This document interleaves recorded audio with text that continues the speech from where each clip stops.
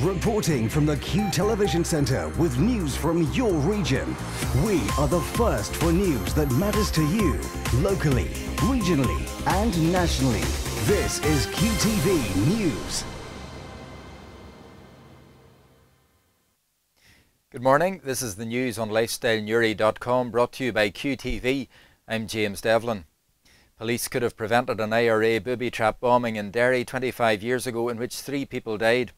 A report has found that RUC officers failed to alert people in the area about their fears of a device before it exploded in August 1988.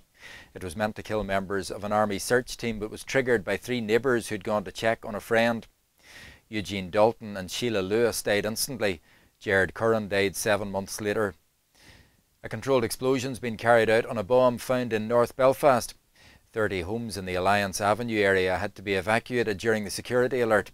The alert started after reports of shots being heard in the area yesterday afternoon. Chief Inspector Andy Freeburn says it was a blatant attempt to kill or seriously injure police officers.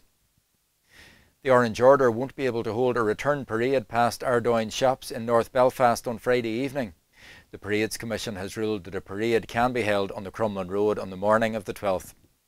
Well, that's the news. To stay up to date, visit lifestylenewry.com and listen to Q Radio on 100.5 FM. Good morning.